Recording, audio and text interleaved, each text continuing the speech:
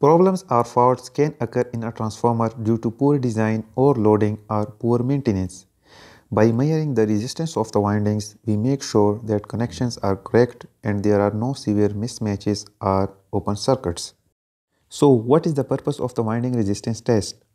To check the resistance of the transformer winding and hence copper losses, which are also called as I square R losses, quality and condition of windings, loose joints and poor connections, broken stands in winding conductor, any open turn in the winding. That's how open turns look like. Greater resistance means greater I square R losses. Similarly, most of the transformers have taps built into them. These taps allow the turns ratio to be increased or decreased. The ratio change will involve a mechanical movement of contact from one position to another. So the resistance of these tap connections must be measured to check for any loose connections. So winding resistance test is also used to check the resistance of tape changer connections. Next, we explain the procedure of the winding resistance test. In this test, DC current is injected into winding through two current leads and the resultant voltage drop is measured through two voltage leads. Current leads are always connected outwards, whereas the voltage leads are connected inwards. In a winding connected in star connection, the resistance of a phase is measured by connecting the test set between phase and neutral. So first we connect current leads to phase and neutral and then we connect the voltage leads to phase and neutral.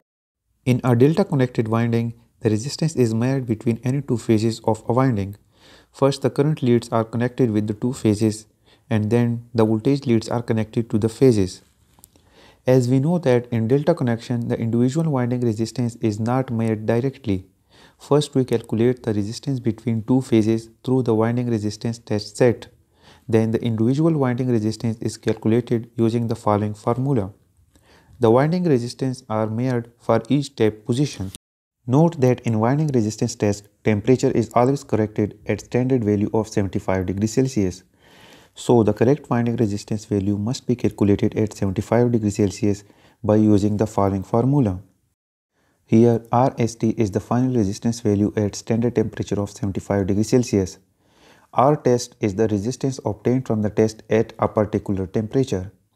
T standard is the standard temperature which is 75 degrees Celsius. T test is the temperature at which the test is being conducted.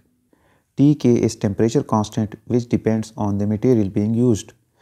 Tk is equal to 225 for aluminium whereas it is 234.5 for copper. Now we come across the interpretation of this test. We compare the winding resistance results of all the phases. The difference between all phases must be less than 1%. As an example, a sample result for winding resistance test of a transformer with 5 tap positions is given. We can see from the results that the winding resistance of red phase is far higher than yellow and blue phases. So the test result shows that high voltage red phase winding is faulty. When to perform this test? Well, this test is performed at the time of new installation of the transformer, in fault scenario and during annual testing.